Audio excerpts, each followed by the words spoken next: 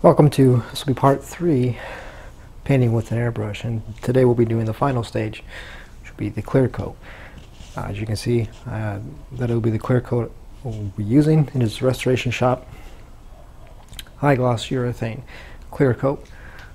Obviously this is a two-part clear on the left and the hardener on the right. We'll be doing a 2-to-1 ratio, 2 parts clear, 1 part hardener. I won't be adding any reducers or any thinner, just the stuff out of the cans.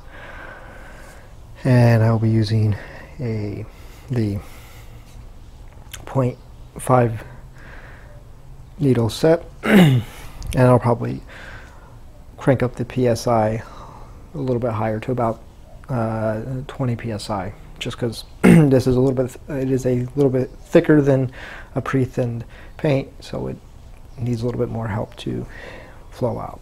Alright, so there we have our 2 parts, hardener on the left, clear on the right, 2-to-1 ratio, give or take, close enough. So now we'll just fix it.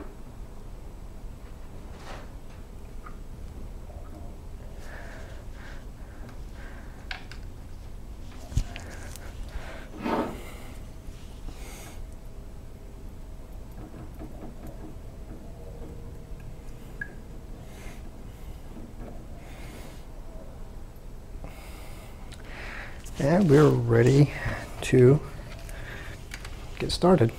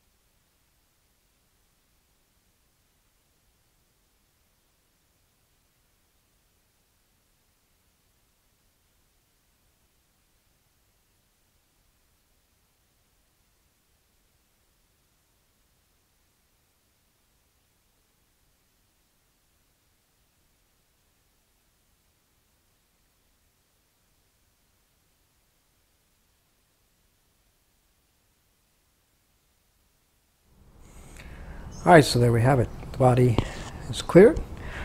I'll let this sit for a couple days and gas out. It takes about a good 48 hours, so for the really strong part of the odor to dissipate and for it to gas out. So in a couple days I'll come back, take a look at it, see how it is. I know I got some debris in there that I need to get out.